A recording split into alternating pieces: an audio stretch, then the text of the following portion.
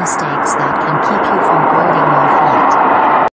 Imagine it, you're just about to start your trip, maybe it's for business, maybe it's to see some family, or maybe it's an adventure abroad. Whatever the reason, you're feeling that pang of excitement as you get to the airport. Even if it's a trip you've made before, there's always a little thrill that comes when you get there, bags in hand, right before you take off. But then as you try to check in, you're told that you won't be flying that day. Some minor mistake that you didn't catch is keeping you from boarding your flight, and now you have to figure out what to do, and that usually means shelling out for another flight, especially if you didn't find out about the mistake until you're already at the airport.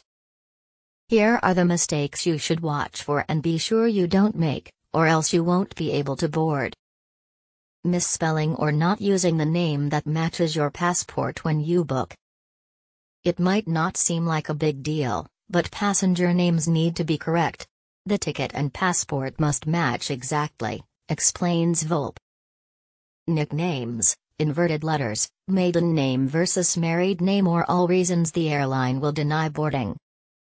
According to Volpe, even customers whose names have been off by just one letter have been prevented from boarding. Volpe recommends triple checking all names on tickets to ensure they are 100% correct. Trying to fly on a passport that expires within 6 months. A common error for a lot of flyers is to believe that they'll be allowed to fly internationally as long as their passport is valid. Actually, the rule is that passports need to be valid for at least 6 months after your final day of travel. So even if your passport doesn't expire for another few months, you still won't be allowed to get on the plane. TSA will reject you in security, says Volpe. TSA will reject you in security. Not checking the visa requirements of your destination. Every country has its own visa requirements.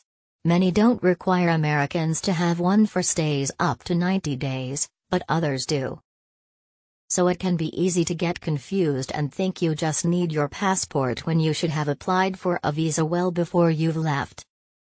Due to the fact that visa requirements vary from country to country and passengers often book connecting flights in other nations to get to their destinations, some people have even been turned around by authorities halfway through their trip for not having the correct visa.